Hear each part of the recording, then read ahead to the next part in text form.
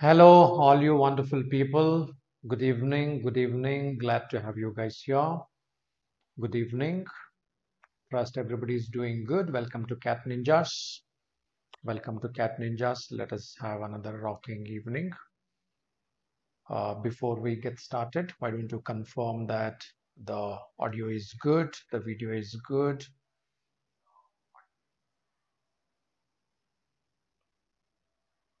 Quickly, some of you, if you could confirm, that would be good. So we will be good to start. The audio video is good. Welcome. Welcome to Cat Ninjas. Welcome. Thanks, Prashant. Thanks for confirming. Hello, Anurag. I think the voice is reaching out to you. Hello, Amit. Hi, Tamanna. Good evening. Good evening. I hope all of you guys had dinner. Hello, hello. Yeah. Good evening. All good. How about your dinner? You guys generally take your dinner and sit, or you have dinner post, I mean, late dinners, early dinners? I don't know. So, can we quickly say that you may be about five, six of you? Why don't you type it? Dinner is done or dinner is yet to have? I'm sure Alit during hi Sarthak, hello, yeah. I'm sure Alit at least during the lecture you will not have your dinner. So is it before or after? How's it like? So dinner is before the lecture or dinner is after the lecture? How does this generally work? May I quickly know that? Just to understand. How do you manage it? I do it before. I do it before. If you have the same question to me, thinking that what about me? I take dinner before. I take dinner before, maybe a cup of coffee or tea before the lecture. Not just before the lecture, maybe sometime before the lecture. That's how it works for me. How does this work for you? So Anurag is saying it's done. Keval also done. Stamina is done. Sartak also done. Okay, you are also following more or less similar structure. So we all do it. That's good. That's good. Too late dinners are not actually welcome. Little before is always better. But in case, right, you take a heavy dinner and you feel a little bit of dosed, so have a cup of tea or a cup of coffee. That should keep you awake. If I am not able to keep you awake, right? Sometimes the speaker also can keep you awake. Sometimes the speaker may fail to keep you awake, but you force yourself to keep you awake. Then coffee or tea could be a good idea, right? You figure it out. You figure it out. You are wise enough to figure that out. Well, all right. So here we start. I think yesterday we were doing on the special plot form. Yeah. Oh, is it Keval? Okay. But then you are staying awake because of the lecture, you mean to say? You usually go to bed by now, but then you stay awake because of the lecture. Yeah, if you ask me, the golden time to sleep is 11 to 4. I mean, if you ask, call it science, what science says is 11 p.m. to 4 p.m. is the 4 a.m. is the best time to rest. If you ask, call it between how our biological clock is made. Best. The best need not be best for everyone. In majority, just in case if you ask me what is the best time to rest, it is this around this period. Around this period. Between this period, you should be sleeping as much as you could for a quick recovery of the body. But yeah, some bodies are different. It works a little differently for others. Fair enough. But this is what the science says from the vast majority perspective. That's it. That's a science. Sleep cycle. That's all it during that time. Majority of us should sleep, kind of. Right? Yeah. Fair enough. All right. So here we go. Let's get started. So before we start, let me quickly do a brief introduction about myself. So I'm Belvi Srinivas. If anybody is new here on this channel, so it would help them. Yes, I worked in various capacities with various organizations in the test prep industry since 2007. That's about 14 years now. And over a period of time, during those 14 years, I developed expertise to train students in the domains of QA, DI, and LR. I can fairly guide students on verbal, but training is a little different from knowing. I know, fairly I know it, but then training can be a little different. And hence I don't train, but definitely I could, if you want the suggestions to improve, that I could always that I could always help you with how one can prepare on the verbal as well. Right, fair enough. That's briefly about me. And if you want to reach out to me and speak to me, probably this could be the Telegram ID. Looks pretty cumbersome, but you can use this and using this. And you can tag me there. You can tag me there, or you can do a DM so that all right, I will get in touch with you. We can reach out. That's briefly about the background and how I can be reached. And quick announcements before we start with our lecture. Unacademy offers two types of subscriptions, which most of you would know. One is the Plus subscription for the structured courses and timely tests, so how you need to plan them out. right? Iconic subscription comes out with more personalized guidance. It could be in terms of tests, or it could be in terms of planning, it could be in terms of guidance, all of it in the personal one-to-one interactions. But that's what the iconic subscription comes out with.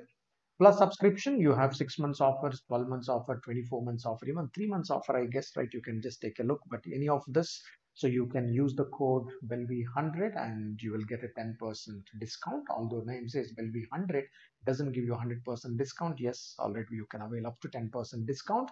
Iconic subscription comes with a bit of a premium because the costs, there is a lot of one-to-one involved, and hence it comes with that premium pricing. Fair enough. Let me come to the basics of the variations. So all of we understand that variation, some people interchangeably use this as proportion as well. Some people call it as direct variation. Some people call it as direct variation. Two things vary directly, or the direct proportion. These two things vary directly, right? Vary directly, or some schools might have also used the word direct proportion as well. Doesn't matter. When I meant by variation, be it direct proportion or direct variation, I kind of meant the same. So now you guys tell me all right now. Similarly, you also would have used the word inverse variation. You also could have used the word inverse variation. I'm not explaining what is inverse variation, direct variation. If you want, I'll let you tell me this. I'll give a quick quiz.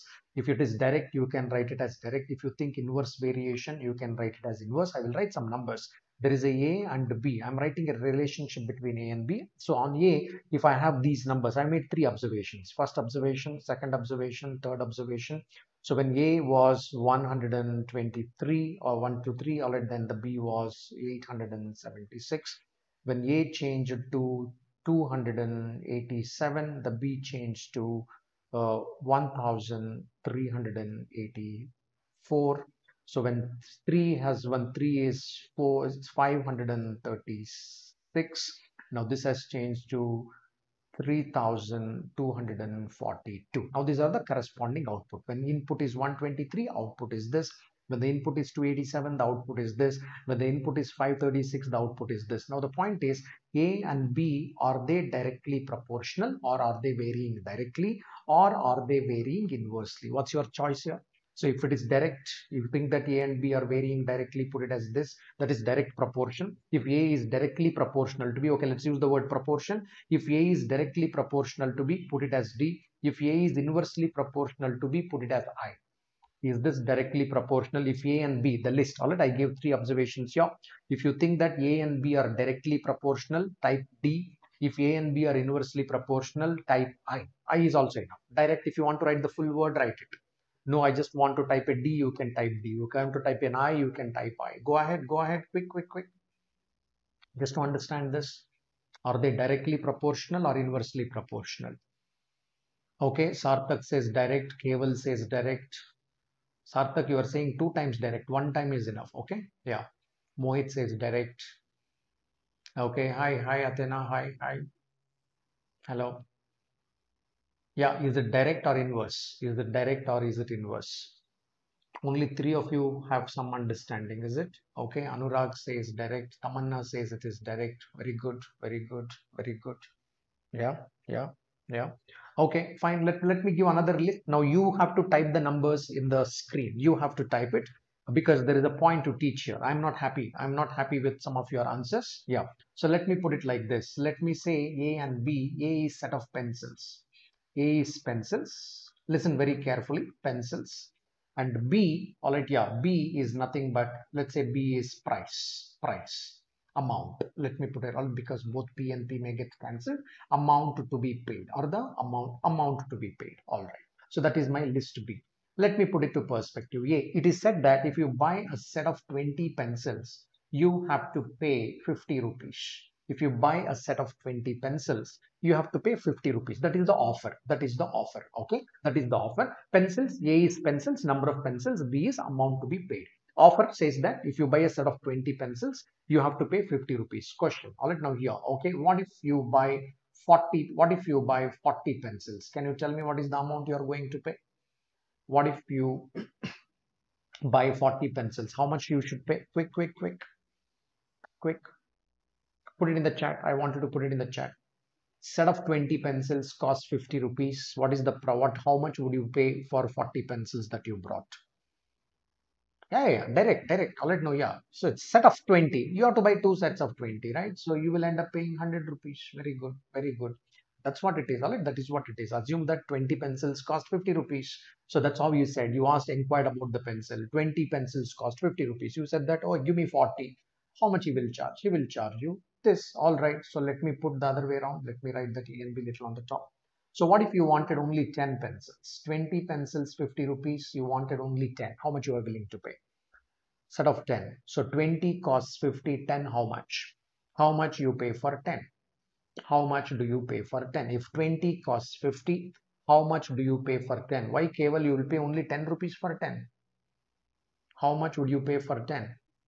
Based on the given premise. Perfect, guys. Perfect. So perfect. Your understanding is clear. Now, this is what is directly proportional. So, okay, let's understand what do you mean by proportional. The scaling has to be same. Now, listen, you wrote something like this. All right, A is directly proportional to B. You technically wrote something like this in the school. After that, you said that A is equal to some constant times of B when you want to get rid of that proportion. Yeah, I'm actually going back to class 7. This is actually class 7 or class 8. Class 7, I guess, proportion. Class 7 or class 8, different based on the boards. I actually went back to that school now. Yeah.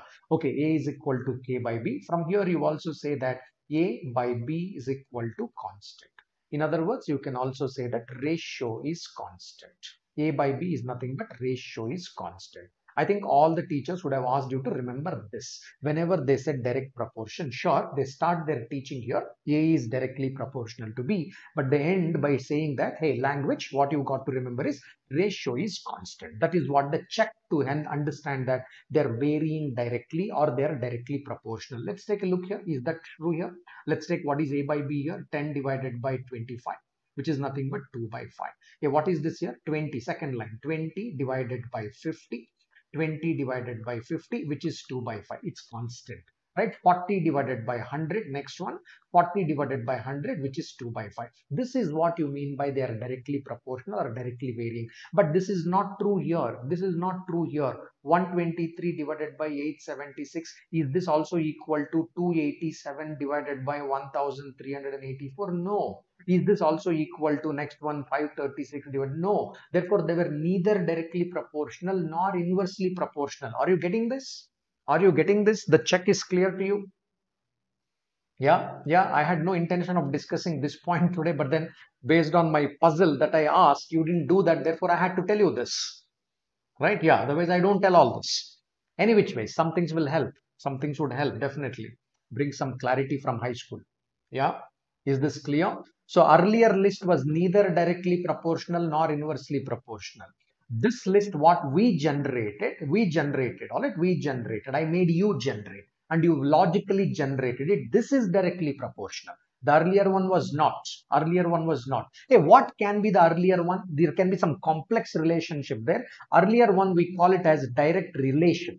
If you want to give a name to this, hey, there will be some relationship between numbers, which means deliberately I can connect some dots here. Yeah, you can connect. There may be very complex algorithm by which you connect. But then if A is increasing, B is also increasing, that is called as a direct relation. That is not called as a direct variation or direct proportion. Okay, I hope it's making some sense. Everyone making some sense? Is this clear? Making some sense there? Is this clear there? Okay. Right. Yeah. Right. Okay. Similarly, inverse. I will just tell you that A and B are inversely proportional. Thanks, Mr. Athena. Thank you. Yeah, A is inversely proportional to B. If it is given that A is inversely proportional to B, technically A is equal to K times of B. In other words, A into B is equal to constant. Okay, all of you watched already my time speed distance one. We already used it several times. This inverse proportion, we clearly used it. So in this case, if you want to tell A was speed and this was time, B was time, speed one time were inversely proportional. So when you put that, all right, now, so S is equal to k divided by t, that is what you wrote there. Then s into t is equal to k, but we already know that this k can be called as a distance. In this case, the k can be called as a distance. I will not take so much time to explain this, not required, because we kind of followed those who did the journey with me. So classic example, time speed distance could be a very classic example on this. So that is what it means to us. Okay, that is what inversely proportional or inverse variation that we kind of study in the schools. All right, let's with this understanding, let us jump start into the application. Anybody has any doubt or want to ask something here, let me know. So anything that you want to clarify here, let me know. I will clarify this. Otherwise, I'll think that, okay, now direct proportion and inverse proportion are clear to us. Let me think that these two are clear. At least the words direct proportion and inverse proportion are clear to us. At least these two words are clear. Or anybody wants to ask something here, let me know. I will tell that. Otherwise, we are good to go further. Application. 5 things. Joint variation also I will tell you. Yeah.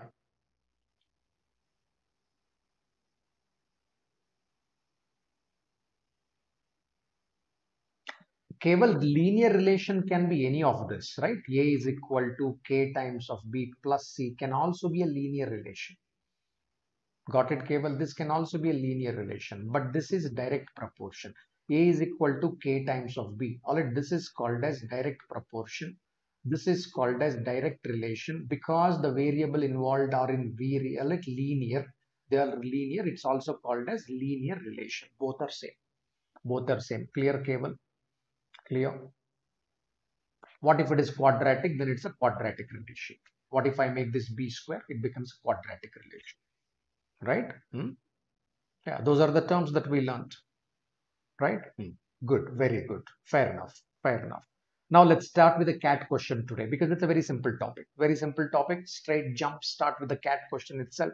Just because the CAT also asks easy questions, right? It also asks medium level difficulty question. It also asks difficult questions. So let us start with some of the easy questions. First 4 or 5.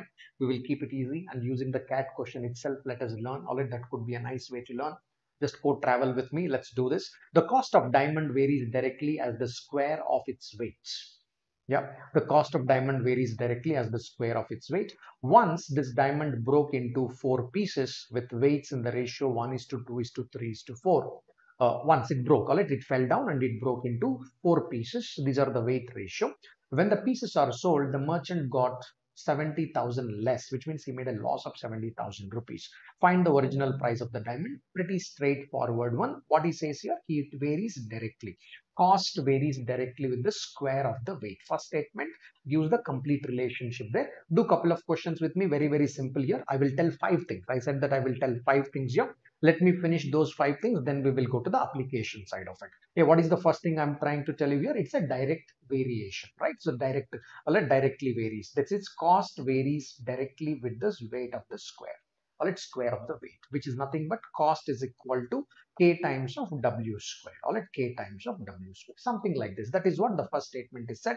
Once you understand this, it says that the diamond broke into 4 pieces. Now just add them. There is always a total ratios chapter we did yesterday. So in that we were talking about this. Yesterday we were talking about how the word equal in ratios is so very important. That's what we did on the special class yesterday.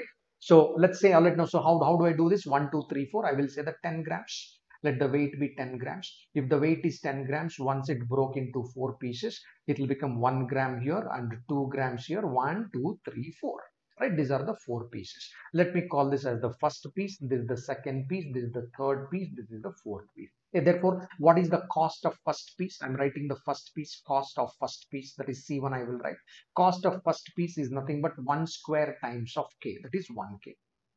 That is the cost it would fetch. Okay, what is the cost of the second piece? 2 square times of K, because W square, right? 2 square times of K, which becomes 4K. What is the cost of the third piece? 3 square times of K, which becomes 9K. What is the cost of fourth piece? Because there is a fourth piece here, it will become 4 square times of K, which would become 16K. Therefore, what is the total? So if I sell all these 4 pieces, what do I end up getting now? So I end up getting 30K. Okay, what if I would have sold the big piece as it is, which means had it not broken, had I sold the entire big piece as it is, so I would have got how much? I would have got, which means C cost is equal to, C is equal to 10 square times of K, that is 100K. I would have got 100K. Instead of getting 100k, I went on to get only 30k. Therefore, how much loss did I make? The gap between these two is the loss. I was supposed to get 100k. I was supposed to get 100k. Alright, this is what I was supposed to get. How much did I get? I got only 30k. So therefore, how much loss did I make? The loss is nothing but 70k. What did author try to say? 70k corresponds to 70,000. 70k corresponds to 70,000. Should I find k here? You can find as well, or you don't have to find also, because he's asking that find the original price. Therefore, 100k is equal to how much? That is the question. 70k corresponds to 70,000. Then 100k corresponds to 100,000. 100,000 is nothing but 1 lakh. Pretty straightforward, direct CAT question. Direct CAT question. So no big deal about it. You can go with the total. 1, 2, 3, 4 was given. Take them up, add them up, and say that the total was 10. From there, you just proceed with this particular question. Anybody, any doubt on this? Anybody got any doubt on this? Very simple CAT question, I felt. Anybody, any doubt here? Did anybody get any doubt? Any doubt? Anyone, any doubt? All good? All good? Is everything good? No doubt, no doubt. Okay. Pretty simple, straightforward, I felt. I started off with a CAT question because it's a simple one to illustrate. So what did I illustrate now? Type 1. All right, what did I illustrate now? Questions of the type 1. What is the type 1? Direct variation. Two things vary directly. This is the direct variation, right? Direct variation. Amit, C is equal to 100. How C is equal to 100? If the total is, let's look at this. I added these parts 1, 2, 3, 4. You add 1, 2, 3, 4, which becomes 10. So 10. Then what is C here? W square. What is W square? 10 square. 10 square is equal to 100. 100k. 100k. Right? I have to assume smart assumption based on what? Based on the given weights. Don't take something else and do it. 1, 2, 3, 4 you add, because in the ratios always there is something tacit called as total. The hidden thing is the total. Hidden thing total is what? 1 plus 2 plus 3 plus 4, 10, and then proceed. Then proceed. That is called as the smart way of looking at the problem. Right? No, I will not do this smart way. Fair enough. Then already how you would have done this? This is how people would have done it. Alright, now they would say that the first piece is 1x. Okay, if you don't want to do smartly, what would have happened here? 1x, 2x, 3x, and you will say that the fourth piece is 4x. Total will become 10x. Therefore, what is the first piece? 1k x square, because you said 1x. In place of w, you are supposed to write 1x there. 1k x square. 4k x square, x square, x square, and x square. This is what you will write. 30k x square will be the value. Here it would have become 30k x square. Now 10x, in place of w you write 10x. 10x is nothing but 100k x square. Okay, therefore you are now trying to say that what is the value of 100k x square. Instead of this, you would be writing x square and x square. Your answers will remain same. Simple. So what did that x square did? Nothing. You simply went on to write everywhere x square. Other than that, it didn't do any difference there. Right? It didn't do any difference there. Fair enough. This is type 1. Type 1 is direct variation, right? Type 1 is direct variation. Let's come to the second one. What is this inverse variation? Let's read this question. Let's read this question. Read it to yourself quickly. Take 10-15 seconds and read it to yourself.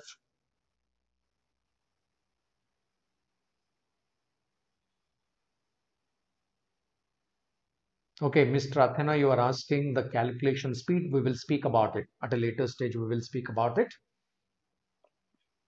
Yeah, how to do calculations faster. So we will think about that.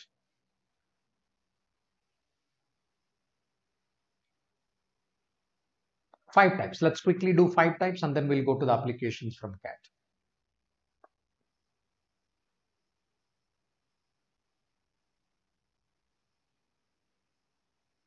Okay, yeah, there is a hurling machine here, right? There is a hurling machine here. The distance to which a hurling machine throws an object is inversely proportional to the square root of the weight of the object. Now he's saying that the distance covered is inversely proportional to square root of the weight of the object. Square root. This is what author tried to say. Nothing but d is equal to, therefore you say that, hey, d is equal to k divided by under root of w. This is what he is trying to tell us. This is what he is trying to tell us. Perfect, fair enough. The person had a stone, or there is a person who had a stone. So he broke the stone in the ratio 16:9. So therefore add 16 and 9, call it as 25. Assume that the weight of the stone was 25, whatever, 25 some weights, pounds or whatever it was. There was a machine, this machine, you put it, give the input as a something, weight there, it hurls, it throws certain distance. That is what he is trying to tell us. Say it is 25. So 25, why, how did I get this 25? I added broken pieces because we broke it. So before breakage, what was the weight? 25. 25 after breaking, there is first piece. The weight of the first piece is 16. The weight of the second piece has become 9. Okay, therefore the distance traveled by the first piece, D1, distance traveled by the first piece is k divided by under root of 16. Under root of 16 is 4. That is the distance traveled by the first piece. All right. Hey, what is the distance traveled by the second piece? Distance traveled by the second piece is k divided by under root of 9. This 9 has to go under root, right? Okay, k divided by under root of 9, so which would become 3. Therefore it now becomes k by 3. What did author say? Therefore the total distance traveled by the sum is the total sum of the distances thrown by the hurling machine is 70 meters together. What is 70 meters? Author is trying to say D1 plus D2 is equal to 70 meters. What is D1? K by 4. What is D2? K by 3. What is this equal to? 70. Therefore you say that 7k by 12 is also equal to 70. That's what you are trying to say. 7 1 times, 7 10 times, therefore k is equal to 120. All right, we got the value of k now. The value of k is nothing but 120. But the question is, had he given this entire stone as the input? What if he had given the entire stone as the input? Then we know that d is equal to the k. What is the value of k? D is equal to k divided by under root of w. Fair enough. What is k? 120. Under root of what? Under root of 25. Why? Because the total weight is nothing but 25. Root 25 is nothing but 5. Therefore 120 divided by 5, which would be nothing but 24 meters. Which would be nothing but whatever, 24 meters, because it is throwing in terms of units, which will be equal to 24 meters. Simple one, pretty simple one, straightforward. You just have to understand that the word inverse comes. Something like this would be there. This is type 2. Type 2 is what? Inverse relation, inverse variation. Inverse variation. Type 1, direct. Type 2, inverse. These are the questions that we are talking about. All right, this is the type 2. Anybody, any question here at this stage? Anyone lost comprehension somewhere? Everything clear here? You got the comprehension clear? Pretty simple, straightforward one. Yeah, Keval, there is no hard and fast rule to find the k. Depends on the question. Sometimes we may have to find k, sometimes we don't have to find k. Depends on the question. We can do it without finding k based on the question stem. So there is no hard and fast rule. Should we really focus on finding k? Should that be the objective? Not necessarily. Not necessarily. That's not the objective. You have to follow the storyline. In the storyline, sometimes you may have to find k, sometimes you don't have to find k. Depends. Just like if you look at the previous question, it wasn't important, right? It wasn't important. But can I still find the value of k? You might have still found the value of k. Alright, can I neglect it because it is not required? Neglect it, right? Depends on the question step. Alright, depends on the kind of the problem. Okay. Now this is the joint or compound variation. Joint variation, compound variation. See what happened in the direct variation. Only two things were involved. A and B were involved. A is directly proportional to B, maybe square of B, square root of B, all of this. This is what we call it as a direct variation. What is the joint variation? What is the inverse variation? We wrote something like this. Yeah, what is the joint variation? Joint variation means there will be more than two components, A, B, C. It can be D also. You may say that, sir, what if there is a D? That also will be there, right? So there may be many. That is called as the joint variation. More than two would be there. That is called as a joint variation. Let's take a look at this question. The pressure of gas varies directly with the temperature. The pressure, pressure varies directly with the temperature when the volume is constant. And inversely, what varies inversely? Pressure varies inversely. Pressure varies inversely with the volume when the temperature is constant. If I stop reading here till here, from here till here, what is the keyword? Pressure. So pressure varies directly with what? Temperature. Pressure varies directly with temperature. Fair enough. Fair enough. Pressure varies directly with the temperature when the volume is constant. When the volume is the constant. Okay. Similarly, pressure varies inversely with what? Inversely. Let here the word inversely. Inversely with what? Volume. Inversely with the volume, like this. Inversely with the volume when the temperature is constant. Fair enough. Let me tell you analogy. If you just want to quickly understand this from the perspective of what we know very well, I can say something like this. Speed varies inversely with the time. Okay, speed varies directly when the time is constant. Speed varies inversely with time when the distance is constant. So how do I put it together? Use this common thread. Therefore, S is also equal to D divided by T.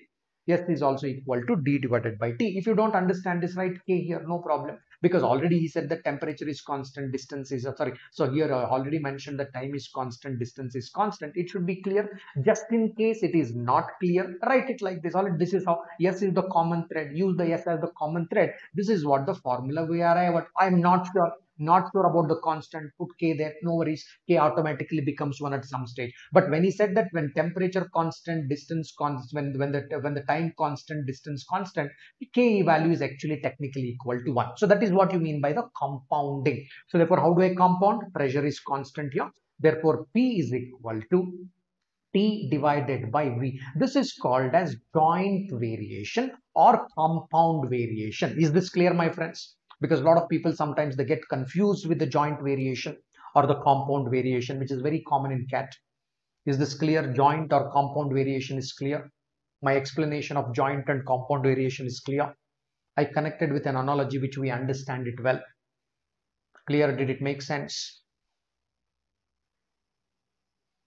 Did it make sense? Quick, somebody acknowledge, quickly acknowledge. We'll be good to go. Good to go. Nikul, joint variation means there will be more than two things. See, what did we learn? All right, now what was the first one? Direct variation means A is directly varying with B. Inverse variation means A varies inversely with B. This is direct variation. This is inverse variation. Now I'm talking about joint variation or compound variation, whichever way your high school teachers have taught you. So if we want to have a joint variation, I will have something like this. A varies directly with B. Again, I will take some common element. A can be common, B can be common, C can be common, whatever it is. A varies inversely with C. A varies inversely with C. Now I have to put them together because it is the same A. He's the same fellow. He's the same fellow having two relationship, right? So I am a husband of someone and I am a father of somebody else also. That's a joint, right? That is the compound. That's a compound I'm talking about. I am the same person A. I am a husband of someone. At the same time, I'm a father of someone as well, right? So therefore, that's a joint. Joint means what? Having multiple roles to play. How do you put this entire family together? So take A common and join them. Therefore, A is proportional to B by C. So now introduce a constant. A is equal to K divided by B by C. A is equal to K divided by B by C. Something like this. Nikul, clear now? Clear, Nikul? I give one life example also. Clear? Joint means, compound means more than two things are involved. That's it. That's a simple word. Simply put, that's all it is. Okay, yeah, I think it should have helped you. This explanation should have helped you. Nevertheless, all right. Now, this is the 8th standard syllabus. What I said, joint variation, 8th or 9th, based on the boards that you study. Okay, so let's come back to this. Therefore, let's come back to this. This is what we got. Pressure is equal to temperature by volume. If you want to write a K, I don't know about K. You want to write a K there, you can introduce a K there. It doesn't harm me. It doesn't harm me. So if you didn't understand this proposition completely, saying that when the when volume is constant, something like this, if you didn't understand it, don't worry. I'll now put it directly, something like P is equal to K times of T divided by V. You want to write it look little nicer here. You can write it like this. PV is equal to K times of T. PV is equal to K times of T. In other words, you can also write it as P1 V1 is equal to K times of T1. You can also write P2 V2 is equal to K times of T2. Like this, you can write many equation. For some value of P1, there is a value of P1. There will be a corresponding value of T1, so that this K remains constant throughout. Therefore, put the values there. You will get the answers directly. The pressure 35, case 1. Pressure 35. Temperature 200. I'm writing under this. I'm taking this shape. PV is equal to K times of T. Temperature 200 Kelvin, and the volume is how much? 10. Volume is nothing but K as it is. This is 200. That is the first statement. Coming to the second statement, the pressure. Find the pressure. Pressure is X. When the temperature is 240, you are writing this as 240. Volume how much? Volume is equal to 40. K as it is. Now you have two equations. Whenever you have two equations, either you can add, subtract, divide, multiply. You can do whatever you want to do. Division adds value to me. Therefore, I will divide this side by this side. I will divide the first equation by the second equation. Then I would get the value of X directly from here, right? So this is 5 times, 45 times, 46 times, right? And then you would say that this is 5 1 time, this is 5 2 times, 2 7 times, and 7 5 times. All right. Therefore, you say that X is equal to 6 into 5, which is nothing but 30. X is nothing but 30. The pressure is whatever the units there. 30 pascals is the pressure we are talking about. Fair enough. Did it make sense to all of you? Did it make sense? Are we on the right track? Made sense here? Made sense? Is this clear?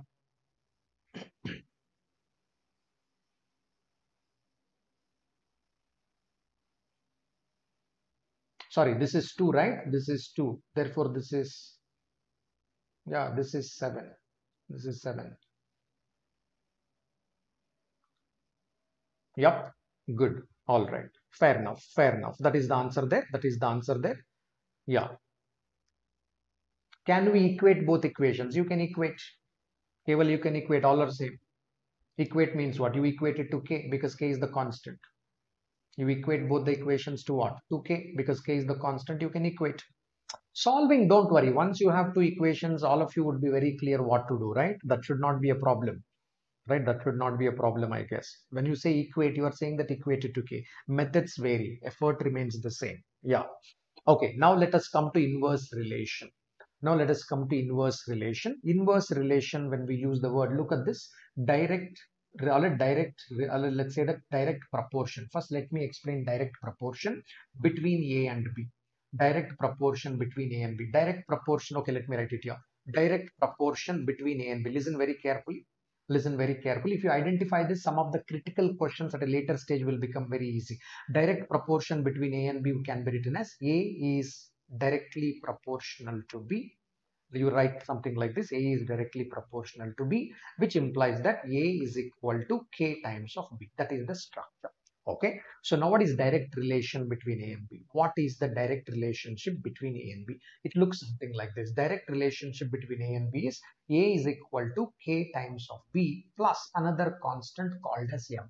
K and M are the constant. When you write like this is called as the direct relation. From your high school, you might remember that. Direct proportion means this, A is equal to K times of this. Direct relation means this. Technically, this is the direct relation. That is when we kind of use the word direct relation. All right. Yeah. So similarly, inverse proportion.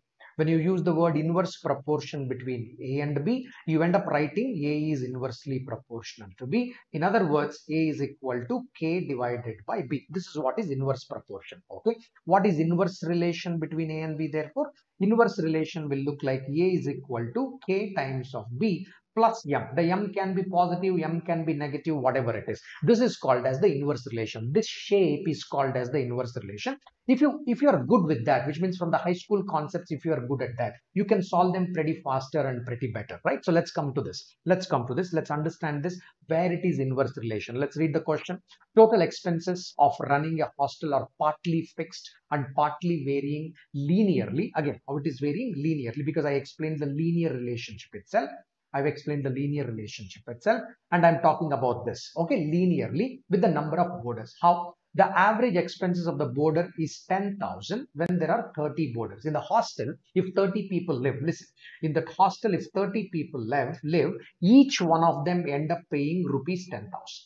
Each one of them end up paying rupees 10,000. Instead, if there are 60 boarders, if 60 of them live in that hostel building is big enough. If 60 of them live in this particular hostel, they end up paying only 8,000 per person. They end up paying only 8,000 per person. His question is, if there are 120 people staying in that particular hostel, how much each one of them will end up paying? What is the story behind this? The storyline is this. So what they are paying is something like this. The fixed cost of the hostel will be shared by all of them. Fixed cost of the hostel will be shared by each one of them, and they will pay some variable cost for staying there. They will pay some variable cost, which will become the total cost. This becomes the total cost per person. Let me explain this. If you didn't understand this, let me take a simple analogy to explain this, because if you can understand this phenomena directly, you can solve the questions much faster and better. Let's assume that, okay, somebody wants to go from the hostel to airport.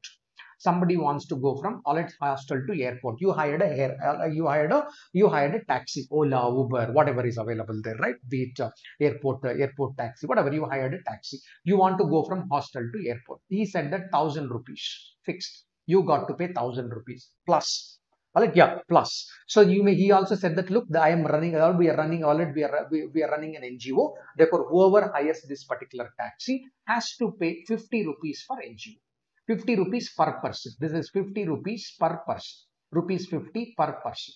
Whoever sits into this particular taxi has to make a donation of 50 rupees. So no arguments. That is the rules of that particular taxi. 1000 rupees from hostel to airport. It doesn't matter how many people sit. This is what you got to pay. Assume that only one person travel. If only one person travel, this fellow will pay the entire 1000 rupees plus 50 rupees. Therefore, the total cost is going to be 1050. Okay. Yeah. Instead, two people travel. He said that doesn't matter. My taxi can take two people also. But 1000 rupees is fixed. That's fixed charges from hostel to airport. Fine. So what happens? 1000 rupees would be divided by two people. What is your share? I'm talking about your share. So to your share. Your share is that 1000 rupees will get shared between both of you. Plus you end up paying a variable charity of 50 rupees. That charity goes from you. No, charity is not shared. Charity you will end up paying it. So how much you are paying now? 550 rupees. Instead, four people travel, the taxi can go take up to four people. Let us say four of you decided to travel, four of you wanted to go from hostel to airport. Fine, 1000 rupees will be shared between four of you, equally shared between each one of you, and then you end up paying 50. Therefore each one of you end up paying only 300 rupees. Now this is called as inverse relationship. What is this inverse relationship I'm talking about? Right, the amount you are paying, the amount that you are paying, amount per person is fixed charges by n number of people plus variable charges per person. This is what is called as inverse relationship. Did you understand inverse relationship in a direct sense? Is this clear to all of you? Is this inverse relationship clear? Did you understand? My explanation is clear. Did the taxi part came out well? Did it help? Did this taxi thing help you to understand inverse relation? Linear inverse relation is what I explained. Linear inverse relationship is clear. Good. Keval understood, Anurag understood, Tamanna understood. I'm hoping that others also understood. All right. Mohit, Atana, everyone is doing the right. That's pretty good. That's pretty good. Now let's come back and solve this question. Therefore, let's come back and solve this question. Therefore, quickly let's solve this. Yeah.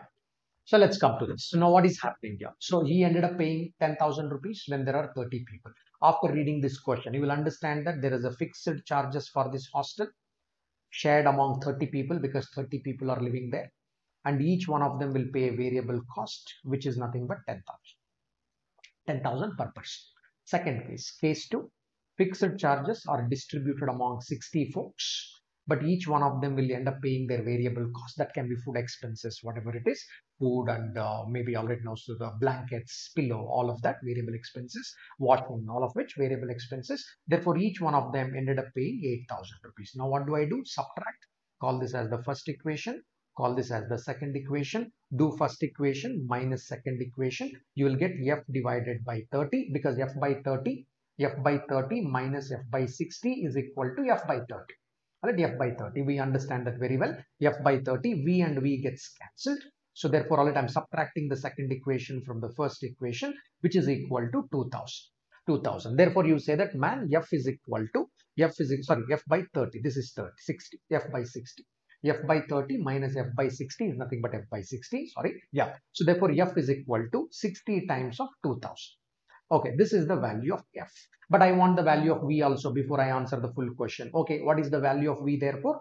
Substitute this in the second equation. Put the value of f is equal to 60 times of 2000. Put it as 60 times of 2000 there. So therefore, 2000 plus v is equal to 8000. Therefore, v becomes 6000. Therefore, v will be equal to 6000. Now come back and do this particular question here. Plug the value of f. What is the value of f? Value of f is equal to 6 into 2000. How many people are boarding now? 120 people are in the hostel. Plus, what is the variable charges? 6,000 rupees.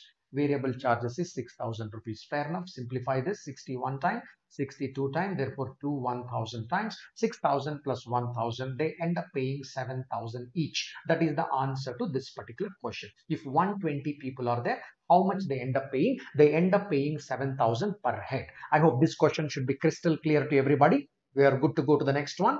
Give me a quick thumbs up or confirmation that we are good to go to the next one. Inverse relationship is clear. But you need to identify such questions in the future. That's a point. If you identify it faster, you can solve faster. It's all about identifying the question type. Linear inverse relationship is very, very fashionable in CAT. This is a linear inverse relationship. What we did now is the linear inverse relationship. Very good. Very good. Last one. Last one. Direct linear relationship. Direct relationship. What would we say in the direct relationship? In the direct relationship, A will be of the form K times of B plus M. This is the linear direct relationship. Linear direct relationship. Let's quickly take this last type. This is the type 5. Then we'll go to the applications. Once we are done with the type 5, then we will switch ourselves to the application portion of it. The salesman in a company gets an incentive for every unit of product he sells apart from his fixed salary. He gets rupees 550,000 and 52,000 for selling 200 units and 250 units. Okay, if he sells 400 units, what is the income per unit? What is the income per unit? Very simple. So I will put it in the direct relationship here. So what is this? Firstly, he is selling 200 units, for which total amount he is receiving is this much. Therefore, you say that 200 times of K here. This is 200. 200 times of K. 200 times of K plus he will get a fixed salary. This M is nothing but a fixed salary, which is equal to the value of A I am writing. What is the value of A he is getting? 50,000 rupees he is getting. He is getting 50,000 rupees. I just substituted the values. Fair enough. Second case, 250 units he is selling. Therefore, he gets 250K as the incentive. He gets his fixed salary, which would become 52,000. There is the first equation. There is the second equation. Okay, if I resolve them, fixed salary remains same. Okay, listen to this. What is the question required? Fixed ones are pretty simple. Okay, what is the question required here? F plus 400 times of K is equal to how much? Right, that is the first thing that I need to find out. After this, I have to divide this particular how much by 400. This how much I need to divide by 400. Nevertheless, first let's find out what is F plus 400. Simple. How do I find out F plus 400? I can find from here. I already know F plus 250K. I already know the value of F plus 250K. How much is this? 52,000. To this, I need to add another 150K. I need to add another 150K, which will become F plus 400K. How do I find this? Simply subtract the first equation from the second equation. Simply subtract the first equation from the second equation. You will get it. What you get? You get 50K is equal to 2,000. If 50K is equal to 2000, what will be the value of 150K? 150K is nothing but 6000. 150K is nothing but 6000. Add 6000 to this. If you add 6000 to this, you are getting the value of 58,000. This value is 58,000. Answer is not 58,000. You got the value of 58,000. What is the answer? Per unit. How much did he earn per unit? So 58,000 divided by 400 is what I am supposed to solve. 580 divided by 4 is what I should do. 1 year, then 6 year, then 5 year. He is getting 165 rupees per unit. I hope all of you it made some sense, clear to you? Made some sense, everyone? Direct relationship. I found the direct relationship, but I don't have to find what is K. I don't have to find what is F. I can do the questions directly, which means just because you wrote the variable doesn't mean that you should get the value of variable. That's my point. All right, this is the kind of a question what Keval asked some time back. Should we focus on the variable? Not necessarily. It depends on the pattern of the question. In this question, I neither found the value of K nor found the value of F, but I still found out the answer. Not required that I have to find the values of variables. It depends on the formation of question. Making sense? Making sense? All 5 types are clear. We talked with direct relation. We talked with direct variation, inverse variation, joint variation, right? Inverse variation, joint variation. Then we talked about direct relation. Then we talked about inverse relation. Inverse relation, then direct relation. Clearly, your problems in CAT or any exam, however critical they are, they belong to one of these 5 types. That is what I have observed. Right, from 1992 onwards, CAT papers are there till 2000. Okay, in between from 2009 to 2015, it was not there. Otherwise, if you look through the questions, you can classify these into these 5 types. It should fall under one of these 5 types. Great. Now let's go to the applications now. So we are done with the basic part. Let's go to the application part. Okay, before going to the application part, quick announcements about tomorrow's lecture that we are doing. I'll be doing 3 lectures tomorrow, one at 2 p.m. That's DILR Classics. We continue. I'm hoping that already you are finding the value addition in DILR Classics. I'm not sure because I'm finding less thumbs ups there. I'm not sure how many of you are actually targeting between 95 to 100 percentile in CAT. Because if you are targeting somewhere between this, I think the Classics should make sense. The lesser participation there, etc. I'm not sure what exactly is your ambitions, because I don't see your profiles. I don't get to understand you a lot better. So therefore, what is your ambitions? I don't know, right? So based on your ambitions, if the ambition is to get somewhere upward of 95 to 100 percentile, the classic should make sense, right? Yeah. Along with this is the burning question people get. So that's 5:30. I'm addressing this. That is how to plan mock other management entrance exams like SNAP and NMAT mocks, right? So when without affecting your CAT preparation, because a lot of people, they start preparing for NMAT and they start messing up with CAT. They start preparing for SNAP, especially NMAT, because NMAT sometimes comes, the exam dates they take before CAT, and they kind of mess it up out there. They kind of mess it up out there. So therefore, how you don't mess it up, how do you kind of plan it? I will just give a small pep talk about that. I will share the planning part of it. You can come there at 5:30 and we can do that particular lesson. Tomorrow, I'll be doing one more arithmetic topic, that is time and work. Then probably we'll get onto the geometry, algebras, etc., some impactful topics. We'll be left with about 90 days and we will move on there. So probably time and work we will finish by this particular weekend. Some impactful concepts from time and work we will finish out there. Okay. Yeah. All right, fair enough. So when you are joining in there, all right, you can always use this particular code. Yes, on the 1st of September onwards, this is the 1st of September onwards. 1st of September, I will be starting the special classes, 3 special classes on the Unacademy app. Try and be there as much as you could, make some time and be there. We will try and do a lot of interactive lectures on the Unacademy app where the lecture notes will be made available to you, right? That's one additional advantage that you have. And if you are liking the way we are doing the lecture, not right now, maybe at the end of it, you can always like and share that with some other people. And if you have not downloaded the app, download the app. While you are doing this, use the code Belvi100. Yeah, so liking part, if you like it, all right, now always be ready to put that as you like that particular class, right? So yeah, all right, let's go to the application side. Let's go to the application side of it. Let's go to the application side of it. Yeah, let's start with a CAT question. Let's start with one of the simple CAT questions on the application side. Okay, I will time it maybe for about a minute or two. So why don't you try this?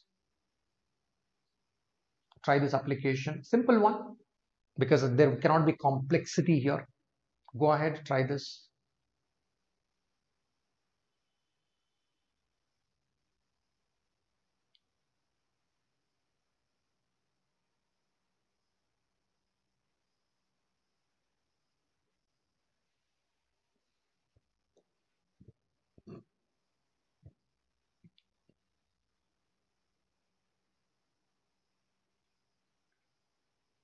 Well, we can discuss that towards the end. You said that DILR lessons are needed, so that we will discuss towards the end, at the end of the lecture. What is that requirement that you have? If that fits the bill, we can do it.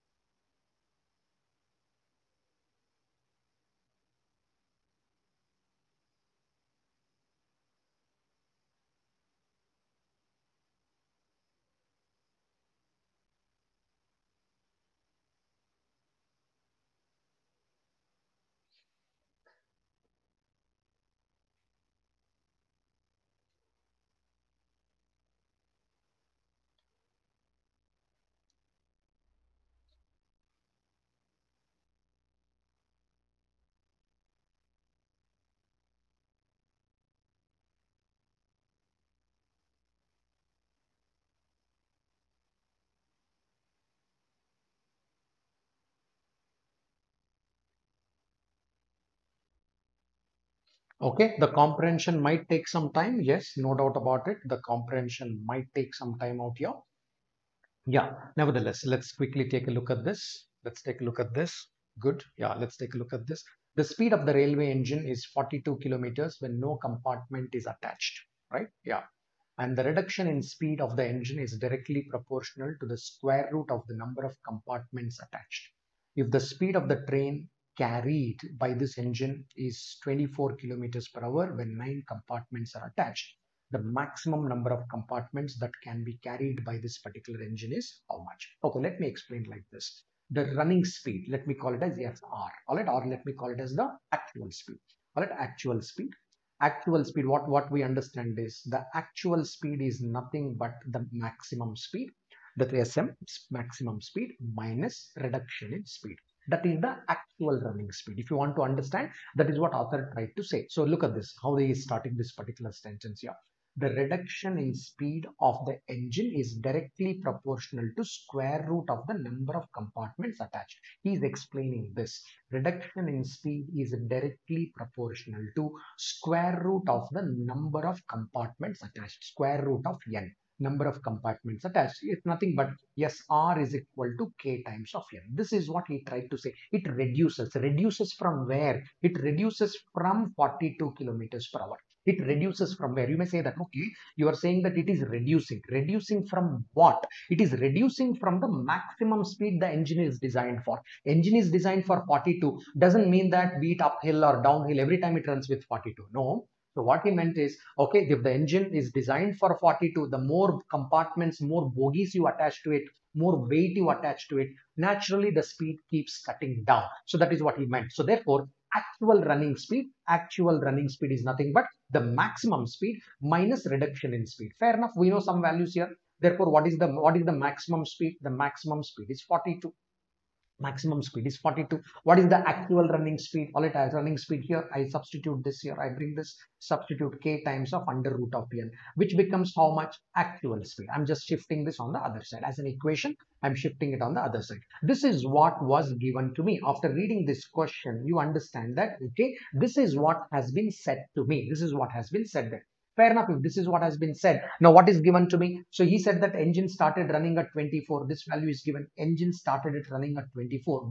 When you attached 9 compartments. When you went on to attach 9 compartments. Therefore, K times of under root of 9, 42 is given to me. This is the statement, 24. 24 is the running speed. So when 9 compartments get attached to this, fair enough, this is what you are trying to say. Therefore, 42 minus 3K is equal to 24. 42 minus 40, sorry, hang on. If the speed of the train carried by this engine is 24, yeah, correct. All right, 42 minus 3K is equal to 24. From here, let's get the value of this. Therefore, 3K is equal to 42 minus 3K is equal to 42 minus 24, all right, which is nothing but 18. Therefore, K is equal to 6. Fair enough, we got the value of K is equal to 6. Now look what author is trying to say. Tell me how many bogies at the maximum that you can attach so that the engine still keeps running. Fair enough. Let's come back to this. Let's substitute in this. 42 minus the value of K I know now. I will substitute for K. What is the value of K? 6. 42 minus 6. I'm putting in that formula. 6 times of under root of how many compartments? I will find out. Should the running speed should be how much? The running speed should be greater than running speed. All right, now the actual speed. This should be greater than 0. It should be still running, my friend. Engine should not come to the stand still. It should be greater than, which means this is the running speed is equal to actual speed. Actual speed. Now, what is that? Actual speed should be greater than 0. All right, actual speed should be greater than 0. What is the meaning of actual speed? This part should be greater than 0. Otherwise, the engine will not run. Engine will not move any further. Fair enough. Let's understand this. Therefore, 42 minus 42 should be greater than under root of 6n. I'm just taking it to the other side. Under root of 6n. 6 one time, 6 7 times. Therefore, you say that square it on both the sides. 49 is greater than n. All right, which means n should be, in other words, n should be less than 49. N is less than 49 means what? N should be equal to 48. Minimum value of n should be 48. Maximum value of n should be 48. Right? Therefore, maximum of 48 bogies can be attached. Still, the engine keeps running. Okay, did the explanation make sense to you? Is this clear? Writing this statement was important. Once you write this particular statement, converting this to this was important. This is what author tried to say. This comprehension is important there. Make sense here? Clear? Everybody clear? Did this make sense what I said? One of the beautiful questions.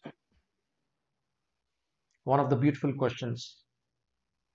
Did it make sense?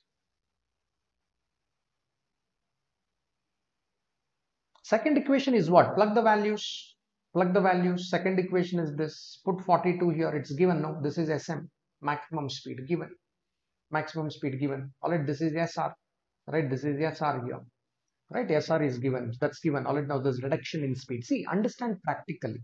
Reduction in speed, actual speed is nothing but maximum speed minus reduction in speed. That is how you get.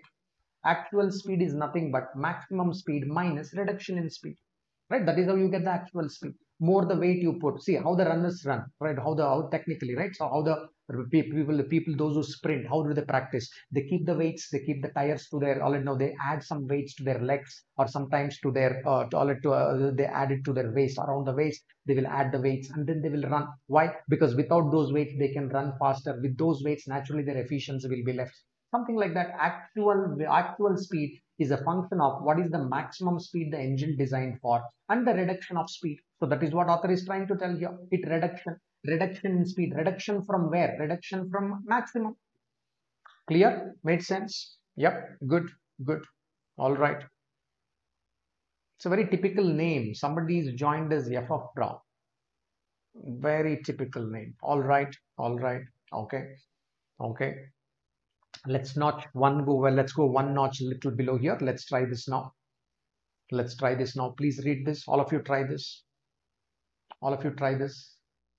Try this within 1.5 minutes. It shouldn't take much time. Honestly, it shouldn't take much time. Try it out quickly. Try it out.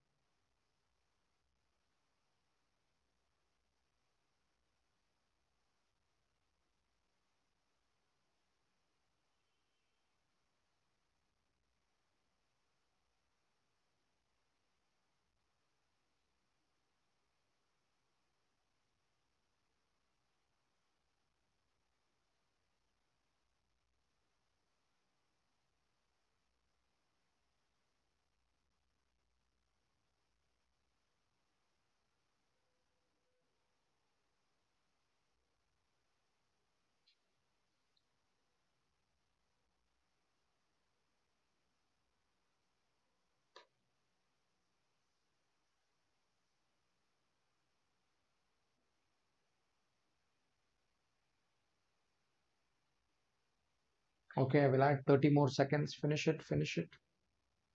I'm counting.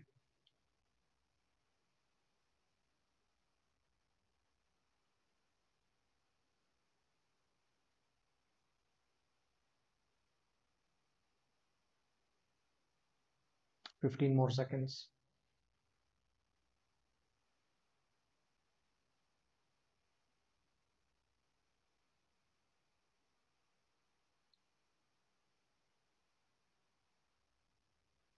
What happened, guys? Why you guys slowed down? It's time. Almost I gave 90 seconds to do this problem. Okay, what does it say? The ambient temperature is actually between, I think it is between 66 to 72 degree Fahrenheit. Converted to degree Celsius, it will be 25. That's ambient temperature, or the global ambient temperature. Nevertheless, okay, that's a fact. That's a fact. 25 degrees centigrade is a fact for the ambient temperature. So what does it say? The heat generated by a certain body. We don't know which is this body. The heat generated by a certain body per unit time. So which is that unit time? He chose per second. That unit time he took second, minute, whatever they want, they can take it. All right, per second. That's what he's taking. Fair enough, right? Yeah. That's fine, Keval. That's fine. Yeah. Per second, the unit time. First he said that per unit time. He said per unit time. That per unit time has become per second. That has become per second there. So let's put that to perspective. Let's understand this. The heat radiated, therefore heat, let me write it as H. Heat radiated by a certain body per unit time varies. Well, it varies directly with the square root of excess. Excess means something minus something. X minus Y. Something minus something. The word is excess. Inside the square root, there is an excess. Excess of the temperature of the body over the ambient temperature. Therefore, T minus 25. How do you know 25? Excess from where? Excess of the temperature of the body over the ambient temperature. Over and above ambient temperature. If it is the ambient temperature, it will not produce any heat. Beyond the ambient temperature, it will start producing heat. Alright, that body will start producing some heat. So ambient temperature, we already read it is 25. Therefore, I substituted. This is what it is. In the sense, author is trying to say H is equal to K times of under root of T minus 25. That is the point. He said by saying that square root, therefore I put the square root and then excess. Inside that there is an excess. Excess means something minus something. So excess from where? Excess from the ambient temperature. Ambient temperature was how much? 25. Put that to perspective, you will get this particular equation and we are sorted. Once you get this, we are done. So what did he say? Therefore, let's go to the questions, right? The heat radiated here. So let's go to the information. The heat radiated per second is 15 joules. Heat is equal to 15 joules when the temperature is 34 degree. That is K times of 34 minus 25. That's nothing but 3K is equal to this. Therefore, K is equal to 5. You get the value of K is equal to 5. Fair enough. From here, he's saying that what is the heat radiated when the heat radiated is 30 joules per second. What do you want? Temperature. Find the temperature when the heat radiated is this much. Go here. Heat we know. Heat is equal to 30. K value is 5 under root of T minus 25. You got to find the value of T from here. Fair enough. This is 5 one time, 5 6 times, square on both the sides. 36 is equal to T minus 25.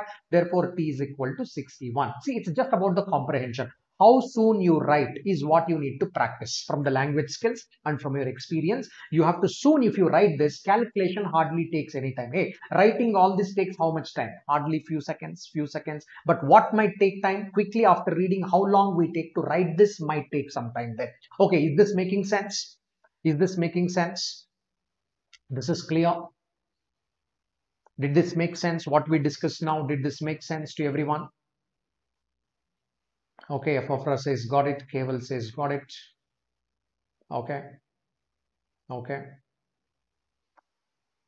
Okay. How many of you want to do the level 3 question? How many of you want to do one level 3 question on this concept? How many of you? If you really want to do a level 3 question. I will not explain that 2 times, only one time. If you are not ready, I have to finish something else before I do that. But would you like to do it now? Level 3. Is 11 o'clock the good time? Or at 11 o'clock, will you lose comprehension? If you lose comprehension at 11, we'll do some other time. How many of you think you should do one level 3 question?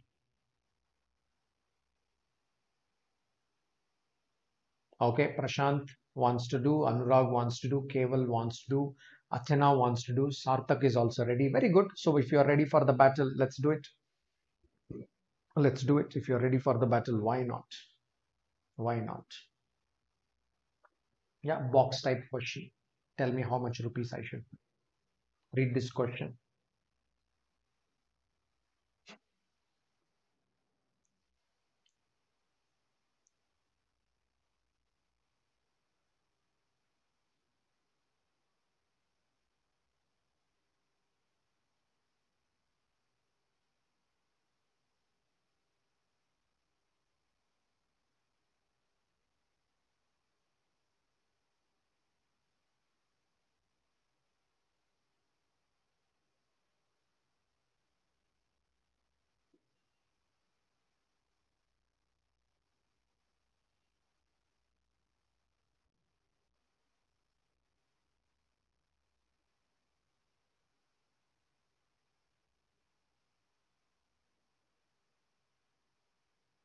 Okay, I will time it now. Keval, you are asking more time. Okay, from now you take 2 minutes. Already 1 minute is over. Take 2 more minutes from now. Sure, fight it out. You want to fight it out, fight it out. After this, we can go and sleep.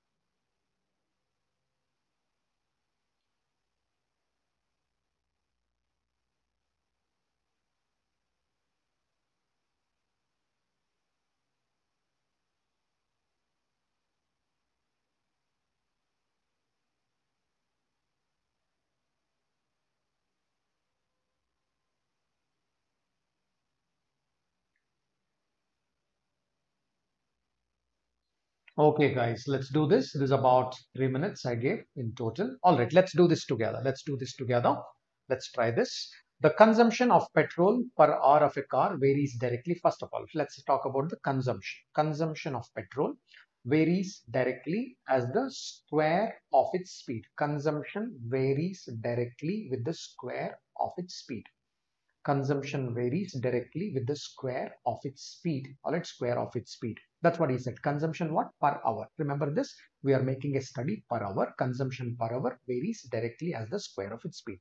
When the car is traveling at 40 kilometers per hour, car is traveling at 40 kilometers per hour, its consumption is 1 liter per hour. When the car is traveling at 40 kilometers per hour, listen to this very carefully. When the car is traveling at 40 kilometers per hour, all right, okay, from here, C is equal to K times of S square. That is what I can write. Okay. When the car is traveling at 40 kilometers per hour, that is 40 square. 40 square. The consumption is 1 liter per hour. So therefore, I get the value of K from here. K is equal to 1 divided by 40 square. This is the first part. Okay, fair enough. So we kind of got the K from there.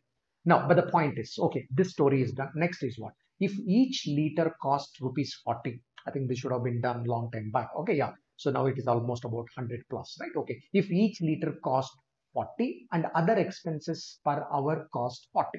There are two types of cost involved here. Okay. So what is that? If each liter cost 40 and other expenses per hour is equal to 40, then what would be the minimum expenditure required to cover the distance of 400 kilometers? Two things. What is the fuel cost? Total cost is made up of two things. One is the fuel cost. One is the fuel cost. The second one is the other expenses. He is calling it as the other expenses. Two things. One is the fuel cost. The second one is the other expenses. Both put together, it becomes the total cost. Both put together, it becomes the total cost. What about the other expenses? Other expenses are rupees 40 per hour. Simple. So therefore, this is 40 into T. 40 into T, assuming that it is traveling for T hours. Every hour it requires 40 rupees. Every hour other expenses involve 40 rupees. I don't know what are the other expenses here. Maybe already know. So maybe other maintenance expenditure, that is 40 per hour into T hours. Very clear. Okay, because it requires T hours. Hey, what about the fuel cost? Let's find out. What about the fuel cost? Let's find out. Fuel cost is nothing but fuel cost again. So this, now look at this consumption per hour. What was this C which was given to us? C is nothing but the consumption per hour. It is the consumption per hour. Fuel cost is therefore nothing but, understand the fuel cost. Let me explain this fuel cost carefully, because this is where people falter. Fuel cost is nothing but consumption per hour. The value of C is what? Consumption per hour into T hours. Consumption per hour. All right, now I will understand what is the consumption per hour. What is the C here? What is the unit of C? Be very careful. This is the consumption per hour. Consumption per hour into, if that is what it is consuming per hour, into 40 rupees, that is the cost, into T hours. This is the consumption per hour into T hours. That becomes the total consumption, because C is the consumption per hour. Understand this very carefully. The unit of C is per hour. It is given per hour. It is the consumption per hour, not full travel. Consumption per hour into T hours gives the total consumption. For each consumption, how much I should pay? I should pay 40 rupees for that consumption. Whatever the amount of petrol got consumed, I have to pay 40 rupees for this. Fair enough. Okay, what is the value of C here? The value of C is nothing but K times of S square. Here it is. The value of C is nothing but K times of S square. Let me substitute. K times of S square. All right, K times of S square into T into 40. This is what I should be doing. Fair enough. Okay, what is the value of K? That also I know, 1 by 40 square. Therefore, S square divided by 40 square into T into 40. This is the fuel cost. This is the fuel cost. Okay. How on earth I'm going to get T? Because there is a T here and here also there is a T. There is a T here. But how on earth I'm going to get this particular T? Fair enough. T is nothing but distance by speed. What is the distance this person wants us to cover? 400 kilometer. What is the ideal speed that should be maintained so that I can travel this distance in minimum expenditure? By spending minimum, I will be able to travel this. Fine. Okay, what is the definition of time? Definition of time is nothing but distance 400 kilometers divided by speed. Divided by speed. Let me substitute it here now. First, let me copy the fuel cost here. Let me copy the fuel cost. S square divided by 40 square. I'm copying this. Call it into 40 into T. I'm writing this t here into t. 40 into 40 into t. Let me now substitute the value of t. 400 divided by s. S square divided by 40 square into 40 into 400 divided by s plus this is nothing but 40 into t value is nothing but 400 divided by s. What did I do? I substituted for the value of t. I substituted for the value of t. Fair enough. Let me simplify this. Wherever it is possible, let me simplify this here. Okay, I will cancel this. I will cancel this s with this particular s, and I will keep this common. I will keep this element common. I will write it. I will write it as 40 into 400 times of 40 into 400 times of s divided by 40 square. S divided by 40 square plus 1 by s. This is what it has become. What did I do? This whole thing I have cut short. Out of this, I made this as a common parameter. 40 by 400, 40 into 400 is here. 40 into 400 is here also. I took that constant outside because you can't minimize that constant. Therefore, I need to minimize this because this is the total expenditure. This is the total expenditure. This is the total expenditure. Total expenditure to minimize, I can't minimize 4 into 400. I need to minimize this particular bracket. Now to minimize this bracket, you need to know the concept of AM greater than or equal to GM. AM, GM you should know. Okay, which are the two terms? Now I will not explain this AM, GM. I will explain this in some other class altogether. That is the concept which is required there. AM, GM is the concept which gets involved into this. Hey, what is AM, GM? Let us say my first term is S by 40 square. If there are two terms, s by 40 square is the first term. This is the term 1. The second term is 1 by s. Second term is 1 by s. If the GM, if the sum, all right, product is constant. Now look at this GM, that is product is constant. S divided by 40 square into 1 by s. Look at these two terms, T1 into T2. Product is constant. What is product? Product is nothing but 1 divided by 40 square. If the product is constant, listen, this you would have learned done from the high school. Let me explain at least from the high school perspective. If the product is constant, this you would have learned from the high school. Forget the AMGM for the time being. At least you would know this. If the product is constant, then sum is minimum. If sum is minimum, when A is equal to B. In other words, if A into B is equal to constant, given A into B is equal to constant, then A plus B is minimum. Then A plus B is minimum when A is equal to B. This you study in the 9th standard. Right? Okay, let me explain this just in case you want to understand this. Take A into B is equal to 16. Take A into B is equal to 16. Any positive real number I am talking about. Okay, what is the minimum value of A plus B?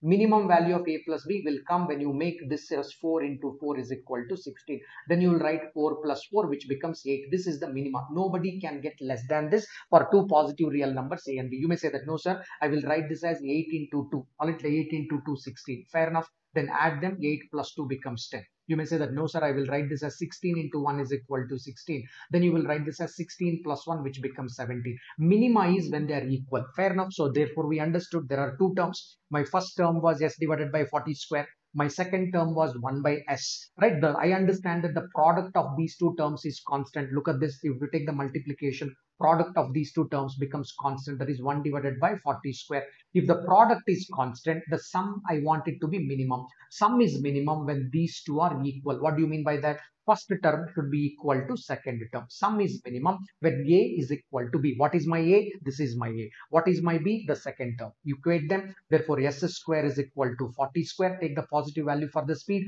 Therefore, S is equal to 40. Therefore, S is equal to 40. Fair enough. Apply it. Therefore, S is equal to 40 and substitute it here. Let us write the answer back here. 4 into 400 times of 40 divided by 40 square plus 1 divided by 40. 40 because you got the value of s is equal to 40, substitute this, right? Therefore, you say that 40 into 400 times of 2 divided by 40.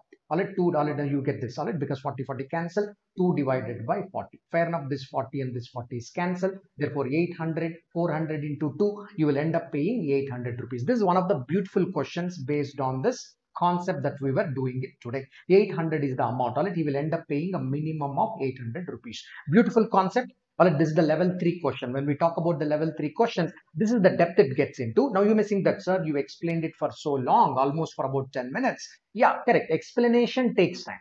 But when you think so much, would you write all this story to explain this to me? AM greater than GM, or sum is constant, product is, or when the sum is constant, product is maxima, or when product is constant, sum is minima. No, you will not explain all this. It's already in the back of your mind. The moment you look at this particular question, minima, when the maxima, minima is coming, you know that there exists a constant. Either sum is going to be constant or product is going to be constant. That is when you get into the concept of maxima, minima. This is how the maxima minima gets squeezed into our direct or inverse relationships. I hope this question summarizes our complete discussion at the level 3. Okay, is this making sense? Kind of, did it make sense? This portion of it, please go back and listen once again if you want. This portion, go back and listen. This is at the level 3. If you ask that which are the questions at the level 3, this is the one of the questions I did at the level 3. I generally don't do at this stage the level 3, but nevertheless, today we did one question on level 3. Made sense? Made sense? Some sense did it make? Some sense did it make?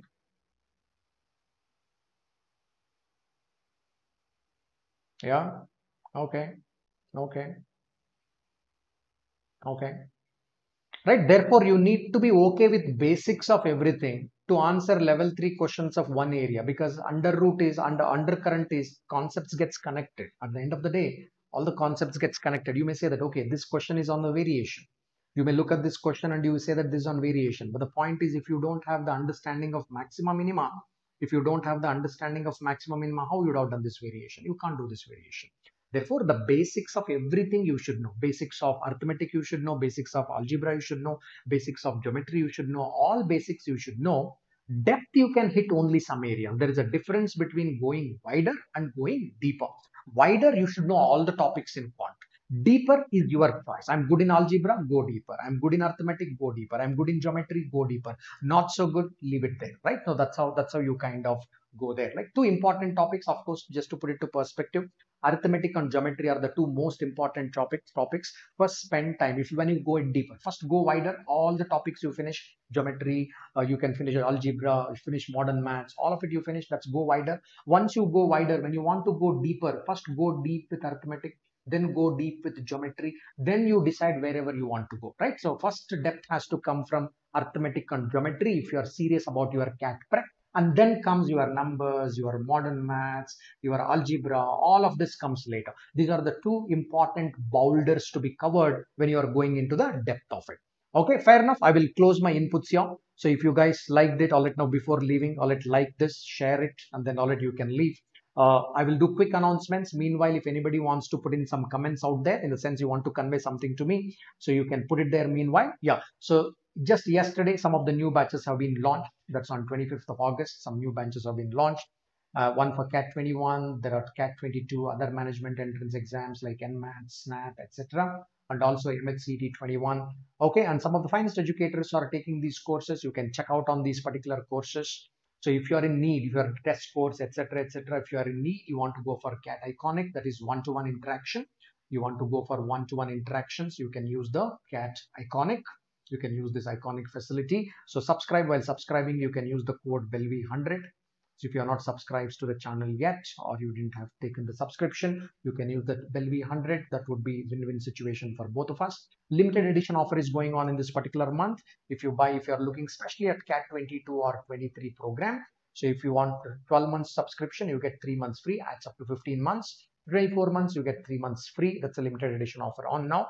So if you guys, anybody is in the college yet, and if you can enroll now as a campus ambassador. So of course, all right, because you enroll, you will also get, of course, as you enroll, you will understand what is your role there.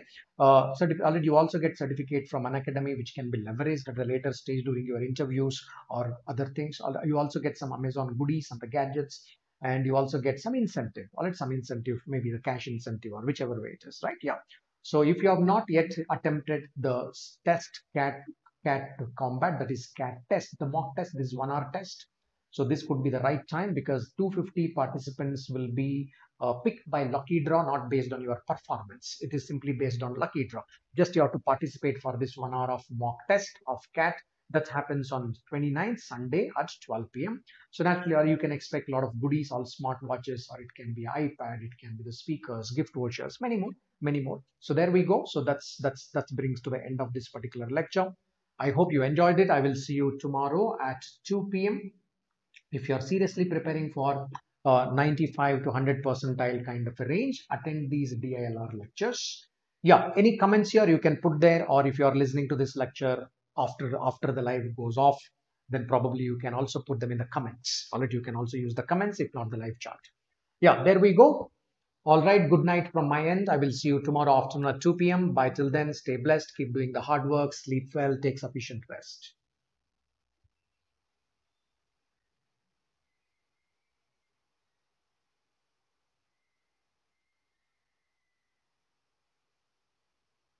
All right.